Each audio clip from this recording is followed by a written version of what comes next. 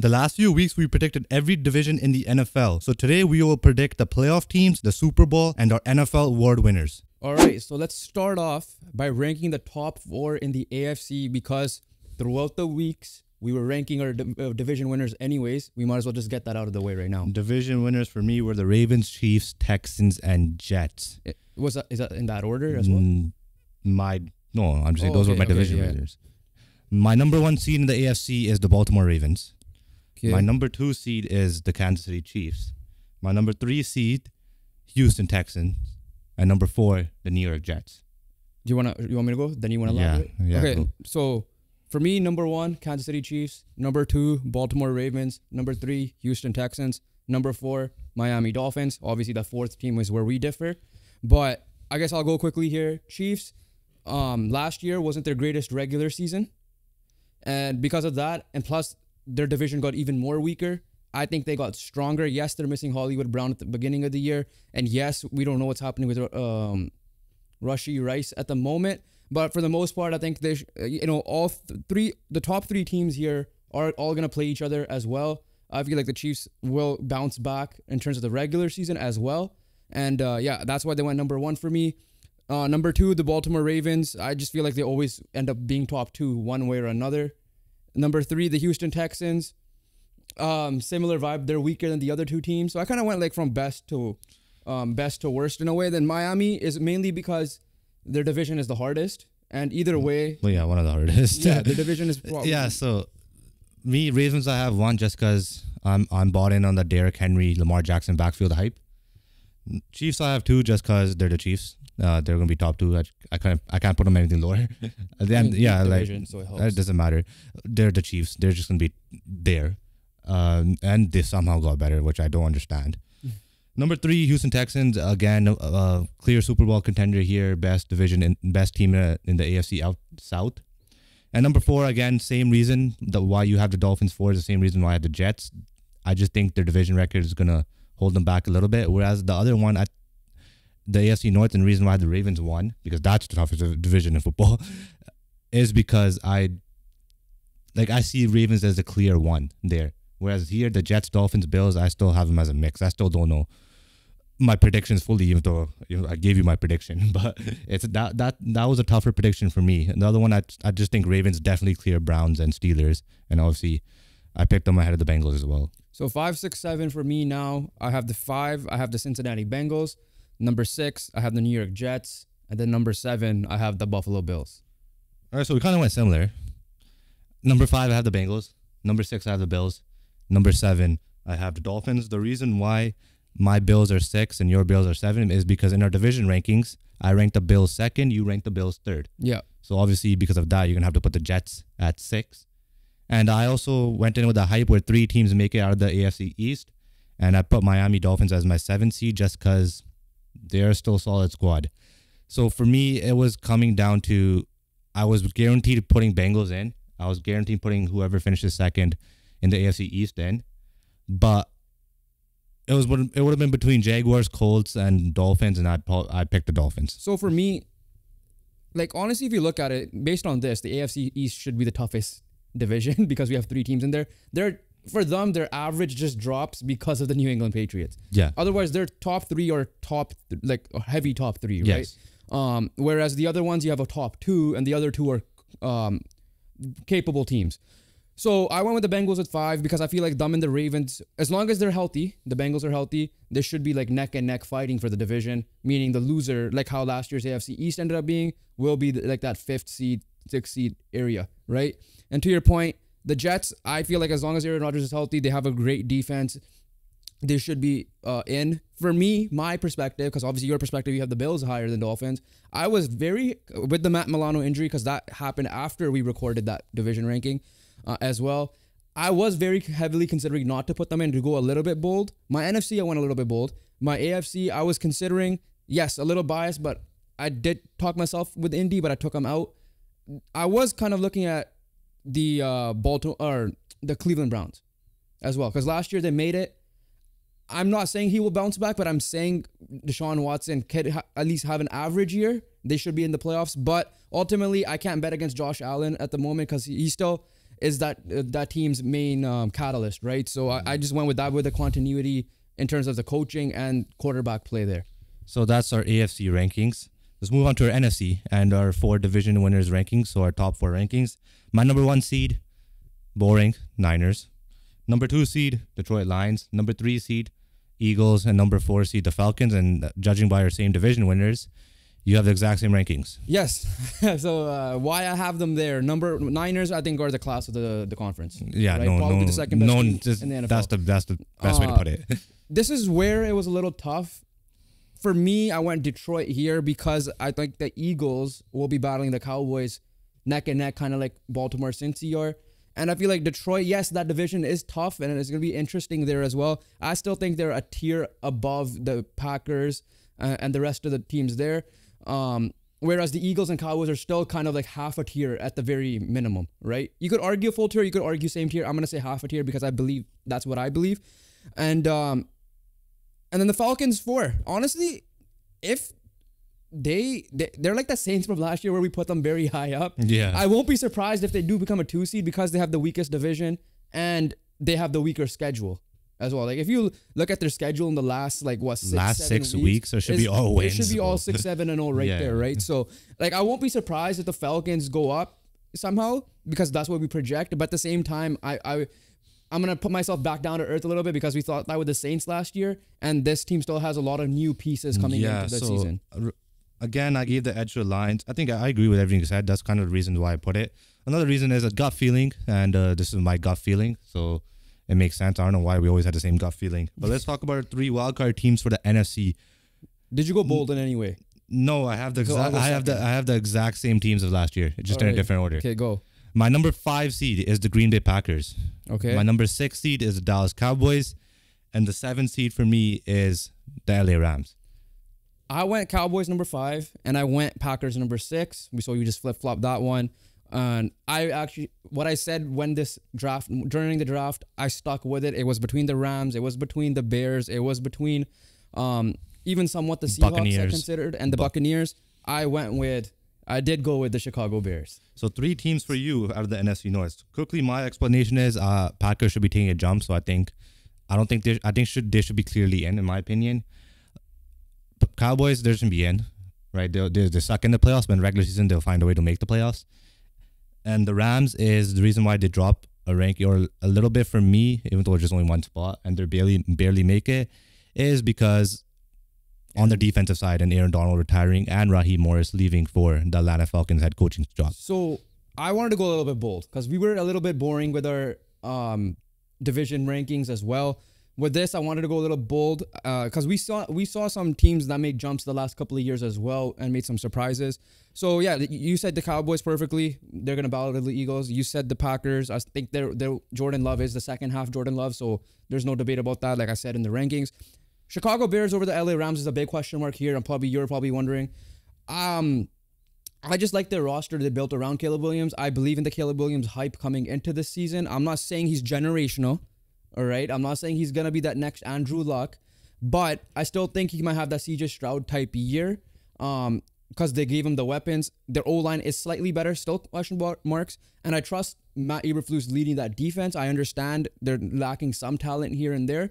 We'll see what they add during the season. But I believe that the Chicago Bears over the Rams, because like you said, the Rams have a lot of missing pieces on the defensive end and a lot of young pieces on the defensive end, but lost 2 huge pieces there. And I'm going to project the health, is it going to sustain throughout the year as well there? That's how I put it. I don't know if you agree, disagree completely. Super Bowl predictions. I mean, I'm the usually one. I freaking fell off on the Rams last year, so I slept on the Rams last year. So I was like, all right, whatever, I'll give them their fair shot. I mean, as long as them offensively, they're fine. But for defensively, you, the Bears take is fine. O-line, again, a little bit concerning. Defensively, I'm just really concerned about the defensive line. There's no one other than Sweat, in my opinion, that could really step up. Secondary-wise, they're all honestly decent. They have Brisker, they have Johnson. But overall, I think, Bears is a shout. They're in the conversation for sure. I just think too much of a young squad, right? I know they have some veterans, but like Stafford, veteran QB, tough QB. Stafford is one of those guys that will play through injuries and all this stuff. And I think as long as Stafford's on the field, the Rams should be fine. and with Cup and obviously Nakua as well. But Super Bowl predictions. This is where I went a little bit bold. I feel like you went boring, so I'll let you go first for this one. I have the Kansas City Chiefs in the Super Bowl again. I just need to see. There's a potential 3P. I'm not gonna break what's already been going on right for the last couple of years. And there again, ever since Mahomes was there, has always been the AFC Championship game. So I'm not gonna bet against it, and they got better. I don't know how much of this is like a bold or not. I'm going with the Detroit Lions here. There's a special video coming out this week to explain why we have the Lions there. So I'm not going to get too much into it. So you guys got to tune in, hit that post notification bell and the subscribe button to know what we're referring to there. But I went with the Detroit Lions. Like I said, the NFC is weaker. The only team clearly ahead of them is the San Francisco 49ers. It's a one-game situation. The Eagles, you could argue, could be same tier, half a tier above, whatever you want. Same with the Cowboys, sure. But I feel like the Detroit Lions upgraded heavily. I'm going to just leave that there. Yeah, so obviously because of the video, I also have the Detroit Lions. So yeah, everything you said and everything that will be in the video the next in upcoming days. Yeah. Other one, I went bold in terms of I didn't pick the Chiefs, right? And so you switched it from the division rankings. I low key wanted to pick the Texans, but then I just feel like not yet. I feel like that's a little bit away, and kind of go with the battle of the rebuilds, because Texans and Lions rebuilds are probably one of the best rebuilds that happened in recent memory. But I went with my boy Lamar Jackson and the Baltimore Ravens. He's finally getting over the hump? I think he finally gets over the hump. I just think it's just time, you know, like some people just might have figured, like it just is here to figure it out. Again, roster is very similar. They were the 1 seed last year. As long as, you know, they just do what they did last year, except Lamar just plays a little bit better in the playoffs. They are unbeatable, in my opinion. Before I went boring... The reason why they're beatable was because of Lamar. Yeah. So if Lamar just plays his regular game, I know it's a big if, I don't think they could be touched. Wait, so you said Ravens will beat the Lions or Lions will beat the Ravens? Well, I said that's my Super Bowl. Oh, but you didn't say you didn't give the winner yet. Yeah. Okay. So honestly, sidetrack here a little bit. I was considering the Dolphins just because I wanted to go a little bit bolder here as well, but I just went boring because of the last couple of years. Yeah, no, I don't trust Tua. But I'm going with the Kansas City Chiefs overall beating the Detroit Lions for the Super Bowl. I went with the Baltimore Ravens. So okay. Yeah, so I went with the Lions losing and the AFC team winning because AFC is supreme. AFC is way better, and I'm not just saying that the Colts are in it, but the Colts are in it and they're just better. And simple as that. The AFC just is the more tougher, better conference, but that actually might work against them because if they're like beating up on each other, whereas some of these NFC Lions teams might just low-key take it. they just have like an easier path. That's why I had the Niners last year. But that's why there's a 2-week rest. Yeah, as well. And yeah. All right, so I'm probably stupid not picking the Chiefs, but listen, I'm tired of picking the same shit over and over again. Part of this business here is to go bold and go big. So my big bold prediction. I went bold in the rewards. I'll say that. Okay, as of this point, before we go to the awards, my big bold prediction: the Bears make the playoffs. Yours. I mean, it's not that bold, but just the Chiefs don't make the Super Bowl. Yeah, I guess you could say that's bolder that way. Bold. But do you want to go to the award predictions? You want to go the top to bottom or bottom to top in terms of the importance of it? Let's start off with coach of the year. Okay, so you want to go to the bottom. All right. And my coach of the year, actually no, my number 3, John Harbaugh. Okay. Not Jim Harbaugh, John Harbaugh. Number 2, Dan Campbell. Number 1, D'Amico Ryans. And the sole purpose is because he didn't win last year. I feel like he'll just win this year just because of what he did last year and this year. I completely forgot he didn't win last year, and I remember now because I had that rant of why he should have won. But for me, number 3 was D'Amico Ryans. For me, the coach of the year, like always, it's a narrative award eventually. So I went narrative heavy because of that. They're expected to be still the division champion to many people's eyes, and we said contenders. Others might agree. The voters might agree. Number 2, this is where you go check out our Atlanta Falcons video. They're gonna get over the hump this year. We hope. So that's where I have Raheem Morris, which you might think would be the number 1, but because I put the Bears in, this is gonna be a Brian Daboll type coach of the year pick when the Giants finally made it as a wild card team. Matt Eberflus, right? Like you can't say it. Like if Matt Eberflus leads this team to the playoffs, he should be coach of the year because again, like you said, I mean, there's also different cases as well. Like sometimes, like the best teams should have the coach of the year as well. True, like Shanahan, but I feel like coach of the year is on and Reed and all these guys. I feel like in all sports, it ends up being a narrative type thing. All right, Shane Steichen, please win coach of the year. Comeback player of the year, number 3, Kirk Chains. Okay. Number 2, Joseph Burrow. At number 1, Aaron Rodgers. So I have the same 3 different order. Number 3 for me is Joe Burrow. He could be one of the few repeat champions. Like, sorry, not repeat, but like a Two-time. second Yeah, yeah. champ. Number 2, I went Aaron Rodgers. And then number 1, I went Kirk Cousins. But I think Aaron Rodgers will be the pick because of New York aspect there. I went with Kirk Cousins because of what I said about Raheem Morris. I feel like Kirk Cousins, the reason they brought him in is to get to the playoffs and hope it's the regular season work to get to the playoffs, win the division. They're both coming off Achilles injuries. But I only went with Kirk Cousins because he is the quote-unquote lower ranked quarterback between the two. Yeah. Defensive Rookie of the Year. I'm guessing, elaborate on why Aaron Rodgers very quickly. Oh, Aaron Rodgers. I'm high on the Jets, right? That's the it. reason why I'm high on the Yeah. Jets is Aaron Rodgers is healthy. It's as simple as that. I just wanted to clarify that. Defensive Rookie of the Year. This is probably one of the main reasons I actually wanted to make this video. Number 3, Terrion Arnold. I went different. No. No way we have the same thing, man. Right here, Terrion Arnold. Okay.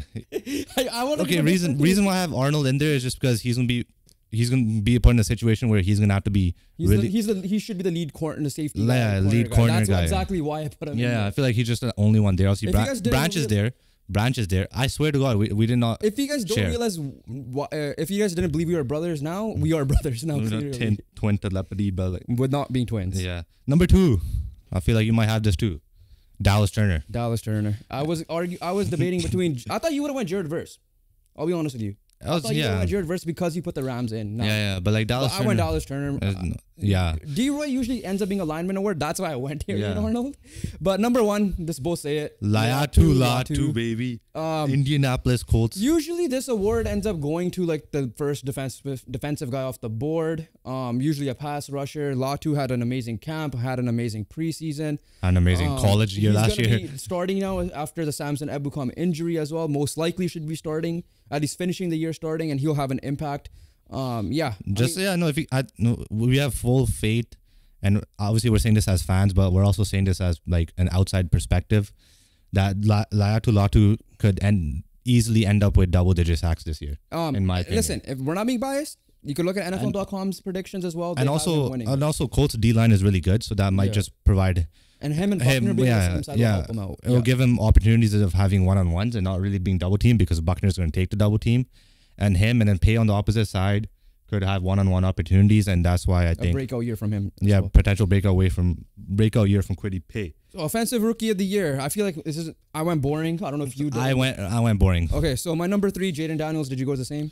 I went number 1, 80 Mitchell. Oh, I'm just kidding. Number 3, did you? Yeah, Jaden Daniels. Number 2, Marvin Harrison Jr. Yes. And number 1, Caleb Williams. I think it's just pretty self-explanatory. Yeah, I have the Bears going to the playoffs. Caleb Williams, a big reason why. I believe the Arizona Cardinals will take a jump. Marvin Harrison Jr. will be a big reason why. So the third one, you could go anywhere really. You could. I went Jaden Daniels because I feel like he will be a good quarterback. The main reason why I went Daniels is like in camp so far, I feel like other than Caleb Williams, he's the only quarterback that really solidified his spot. Like May hasn't really solidified his spot yet. You know, the Commanders are riding with Jaden Daniels, so I feel like that will just give him the edge. Even if like say May comes in like week 4, week 5, and plays to the same level as Jaden Daniels has that extra weeks. So like by the numbers, he should have the advantage because he played more. And I project him to be good as well. Depoy, I went TJ Watt number 3. I went a little, I don't know if this is bold or not. I went boring with the winner, but I went a little bit bold. I went Aiden Hutchinson as my number 2 in this case. Oh my God. Okay. And then I feel like it's Micah's year, so I went Micah Parsons. Okay, I'll say this. I went bold because I did not put Watt or Garrett in my list. Okay. Right? Pretty a little bit stupid. Okay, so it's still a little bit different. Number 3, I went Nick Bosa. Okay. Number 2, I went Aiden Hutchinson. And number 1, I went Micah Parsons again. I feel like it's Parsons' year to win. Bosa won. They have to rely on the defense a little more, in my opinion. Yeah, as well. it's Parsons' year, in my opinion. Right? Watt's won. Garrett's won. Bosa's actually won too. The year that Parsons was going to win. Yeah. But yeah, this year is Parsons' year. Oh boy. Number 3, again, I went bold. In 2 of them at least. I don't know if you're going to match. But number 3, Garrett Wilson. Okay, you definitely went bolder than me. Breakout year. Aaron Rodgers healthy. Garrett Wilson should get all the receptions. Yes, Mike Williams is there, but it's time that Garrett Wilson's finally going to play with a proper quarterback.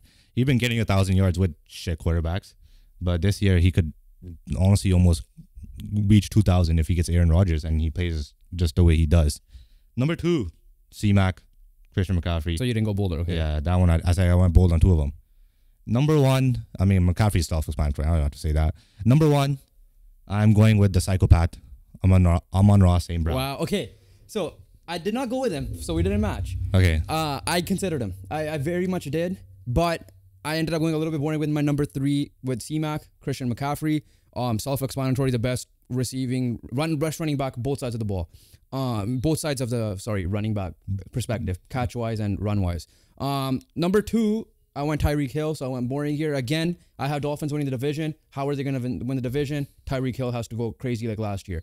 And the number 1, I went Bijan Robinson. Oh, so wow. Yeah. it was between Bijan and Amon-Ra to be in the top 3, then I considered it. And then I'm like thinking, and that Falcons video we dropped, who was that guy that you put in again? It's Tom Grossi with his funny skits. So that was in my head as well. When he says, Bijan, you could finally score now.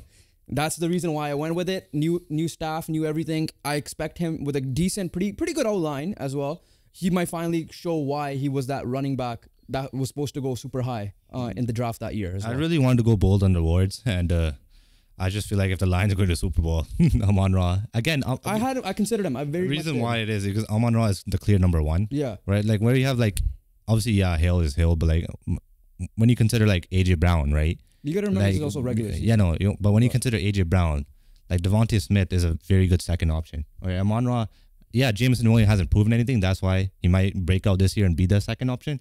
But I feel like the level between Amon-Ra and whoever his wide receiver 2 is way different than like Hill's, the guys in Houston, obviously AJ Brown. So that's why one of the reasons why I wanted him in fantasy as well is because he's gonna get all the targets. But MVP, most valuable player, the last award. So make sure you guys hit that subscribe button, and we're gonna disclose our MVP now.